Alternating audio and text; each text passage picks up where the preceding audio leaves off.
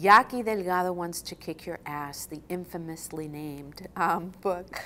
Yaqui Delgado Wants to Kick Your Ass came about in two ways, of course. I had been invited to submit to an anthology of Latina fiction.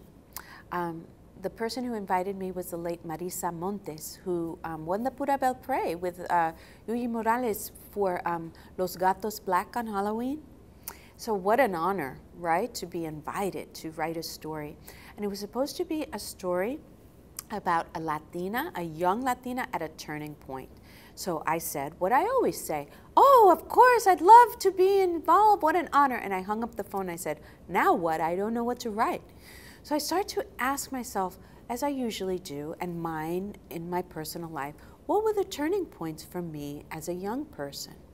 And then I remembered a really terrible turning point. When I went to junior high school, I was in the schoolyard one day and someone came up to me and said, Yaqui Delgado's gonna kick your ass. And I said, who's Yaqui Delgado? I had no idea. So what ended up happening is I found out who Yaqui was. She was a really fierce bully, and she frightened me, she threatened me all the time. Not just me, but I was certainly one of them. And it changed everything. I often wonder if she really knew the impact that she would have with those words. But that experience got me hating school. I stopped going, I started cutting, I didn't give any importance to grades anymore, and I really just changed dramatically for the worse.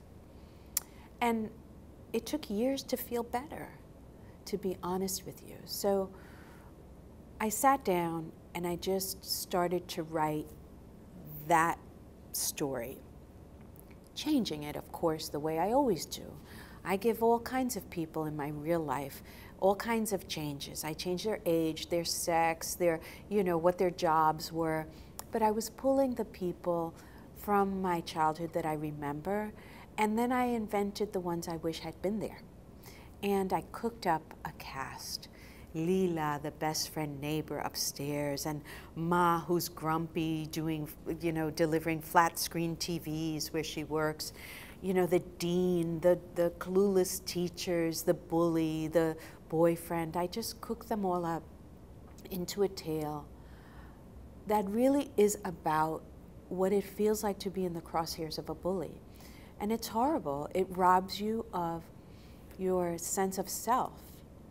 And I was raising teenagers at the time, and so I got to see what it looks like now with cell phones and YouTube and Facebook accounts and all of that. It just makes it 24 hours a day inescapable. So I added that in, and I wrote every day, and I wrote with a horrible pain in my stomach and just terrible memories, because I didn't want to think about myself back then. It was a really sad time. But I wrote it, and what I found is this, that when you write something really honestly, it connects, because the human experience is the human experience. What happened is that Yaqui Delgado, the story, got orphaned. The whole anthology got orphaned because the editor who had acquired it moved on to another house. And when that happens, we call it orphan because what happens is that the person who loved the project is no longer there, and nobody loves your project anymore. And so it was in limbo. And Kate, my editor, came to my rescue. She said, send it to me.